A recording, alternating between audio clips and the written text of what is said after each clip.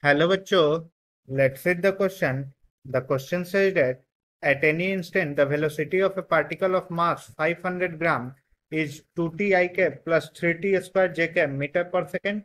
If the force acting on the particle at t is equal to 1 second is I cap plus x j cap newton, then the value of x will be. So we will solve this question.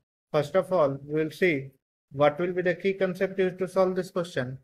The key concept that will be used to solve this question will be the key concept used to solve this question will be force is equal to mass into acceleration, and acceleration a is equal to dv by dt, where v is the velocity.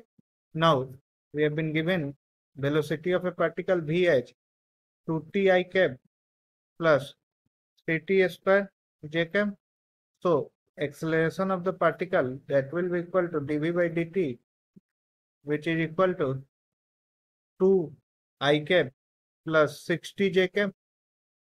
Now at t is equal to 1 second, acceleration of the particle a 1 second that will be equal to, we will just put the value of t as 1, so that will be 2 I cap plus 6 j cap. Now mass of the particle that is given as 0.5 kg, because it is 500 grams, so it will be 0.5 kg.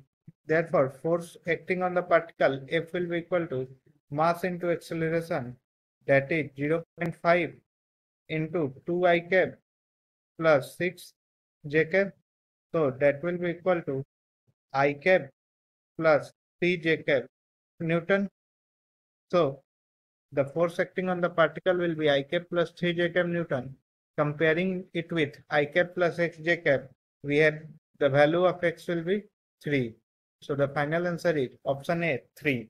Hope you all understood it well. Best of luck.